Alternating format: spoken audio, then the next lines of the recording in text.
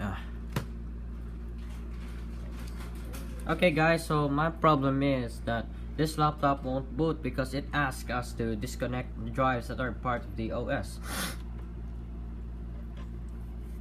As you can see here, the message says an operating system wasn't found. Try disconnecting any drives that don't contain an operating system.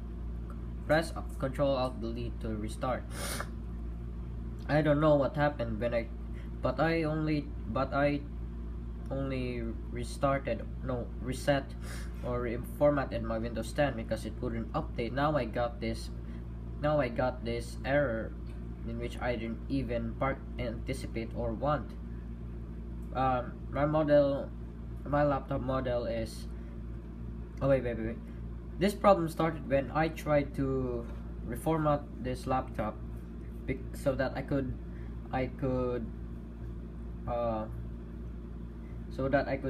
update my Windows 10 because of various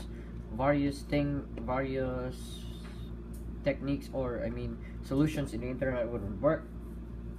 Now and when it was resetting, it stated that there was something wrong with the resetting. So, and then I have no other options but to turn this off because it would still give the same message over and over again.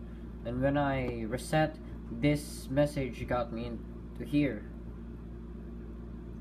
I don't know what to do. Please post your solutions below in order for me to get my laptop back fixed. Thank you very much for watching, and I'll be expecting some solutions below comment section. Thank you guys.